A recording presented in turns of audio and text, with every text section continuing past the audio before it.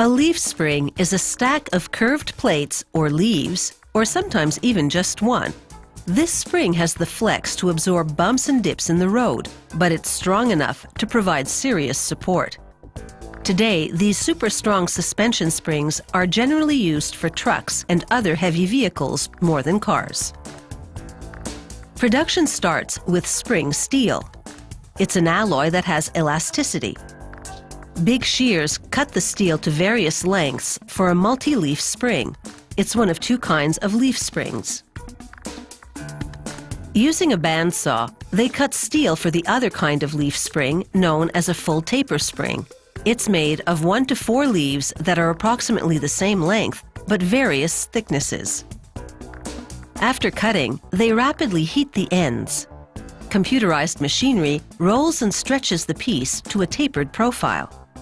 This achieves the same flex effect as the progressively shorter leaves on the multi-leaf spring, but the end product will be lighter and not as stiff.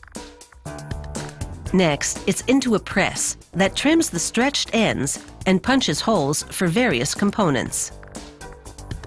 It takes about an hour for the steel to cool down for the next operation. Meanwhile, other members of the team are hard at work on the multi-leaf spring. They feed the heated tip of the main leaf to a machine that wraps it around a die form. This creates an eye mount for attaching the spring to the vehicle. They create an eye mount on the other end as well.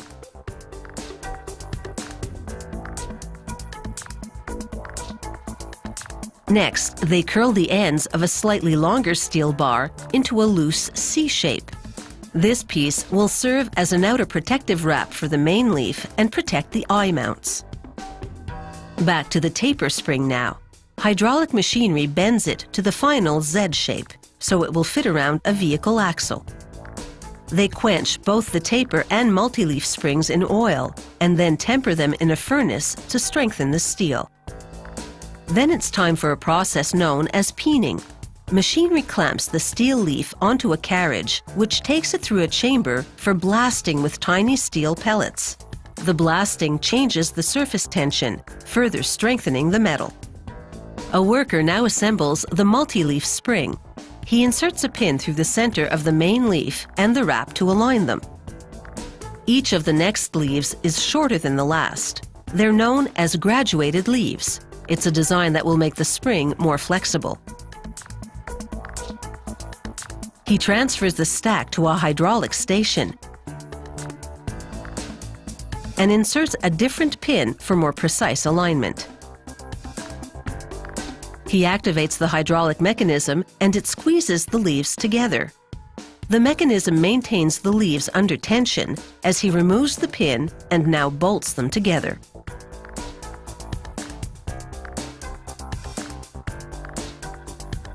He pounds clips installed at specific locations on the spring to close them around the leaves.